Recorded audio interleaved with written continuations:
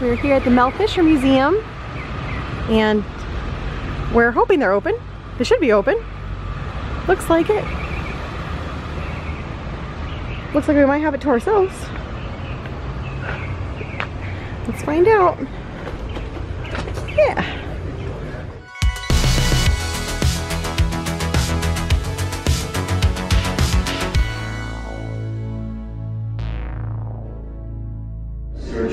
So this is a museum dedicated to Mel Fisher, who found the Atocha, which is a Spanish treasure galleon. It sank in 1622, and he found it in 1985. So, that's a really neat stuff in this museum.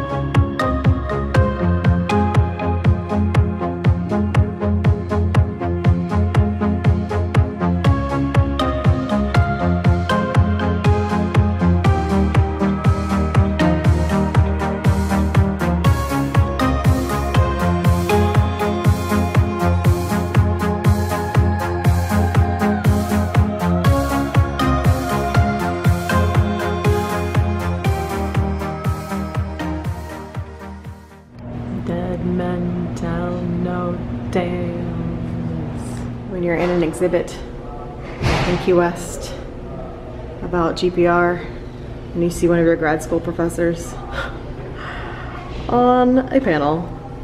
Hi Larry. So we are back on Duval Street. It's getting a little busier through here. We enjoyed our time at the Mel Fisher Museum. Mel Fisher Museum is always one of my favorite places to visit while I'm here, so glad we got to go. We might be in Key West when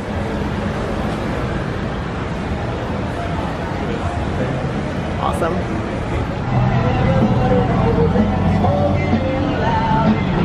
So Mike is stopping here, getting some Cuban coffee. My babe loves his coffee. So in case you're wondering what a Cuban coffee looks like, there it is. Smells like awesome. It's sugar. I'm like, yes, please. Smells awesome though. Just what you need. And a nice pick-me-up before going to the lighthouse. that. Excellent. So here we are at the corner of the Ernest Hemingway House. So these are the walls, and I'll get you a glimpse of it when we're over by it, but we're gonna skip this one today. Although I will miss his cats. If you haven't heard, they still have some of the descendants from Hemingway's cats here, and they all have extra toes. So I do like visiting them and seeing all the extra toes, but we're just gonna glance today. Here's your little preview, the free version.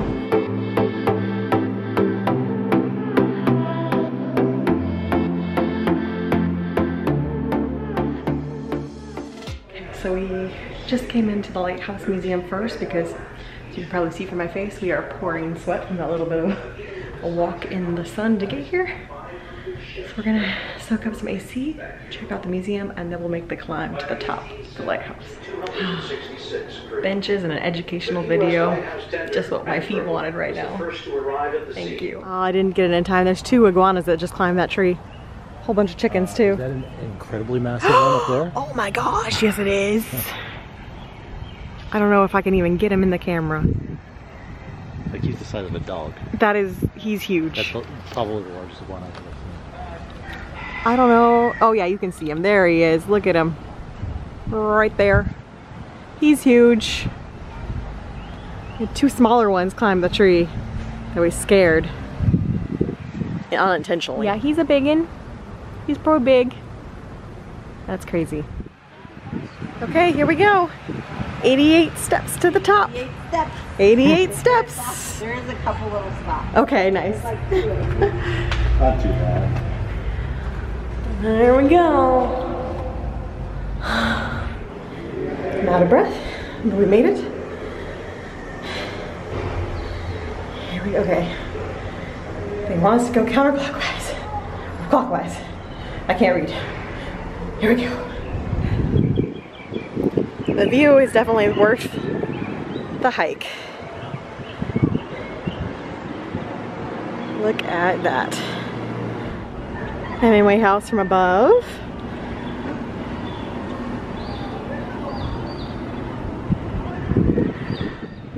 I mean, this is beautiful. Hemingway House right there below me. But wait till you see what's over here. I'm gonna go this direction. Oh, can you see that water? Look at that. Just absolutely gorgeous. So 88 steps, really not that bad. First bit of it is a little scary if you have any fear of heights.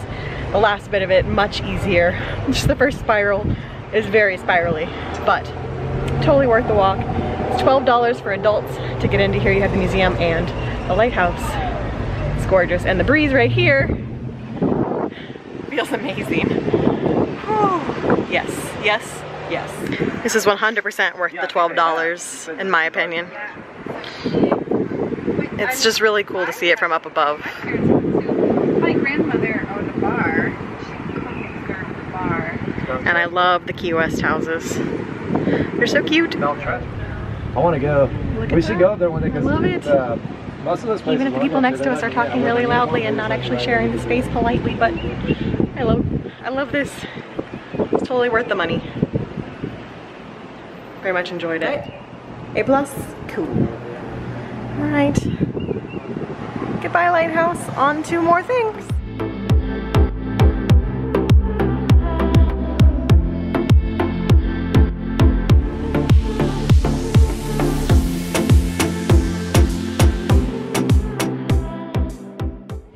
We're heading over to DJ's Clam Shack. Or we're not going to DJ's Clam Shack, as it may be. Guess we're going for Plan B somewhere. So there is mile 0, the start of US 1.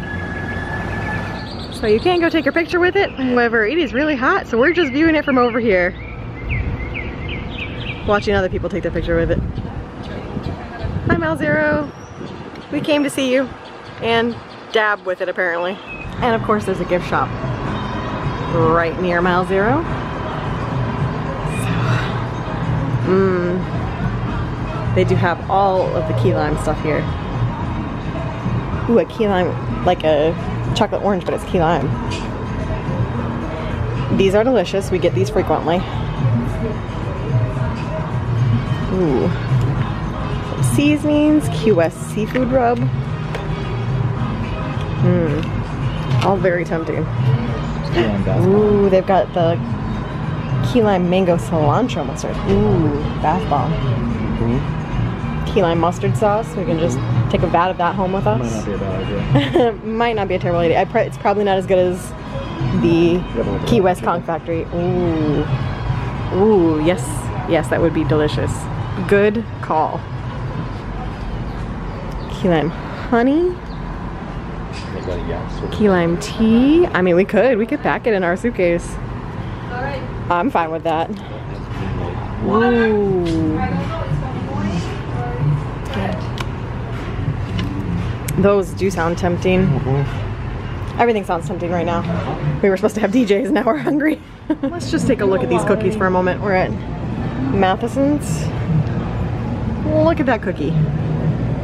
Oh my goodness. We're going in? We're going in. Oh, look at the fudge. Oh man.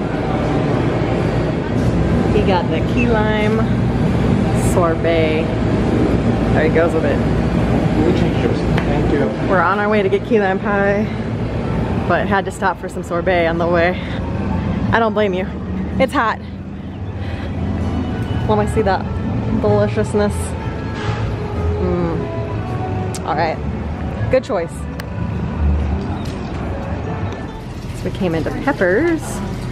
Here's all hot sauces. And they have hot sauce samples that you can try. You want to try that one? So we are finishing our day in Key West with a visit to Kermit's. Oh, and we are sweaty. We are going to Kermit's for key lime pie. This is heaven on a stick. The absolute best. So pretty. It's even prettier to our eyes than you can get on the camera. You just can't even imagine how gorgeous it is right now.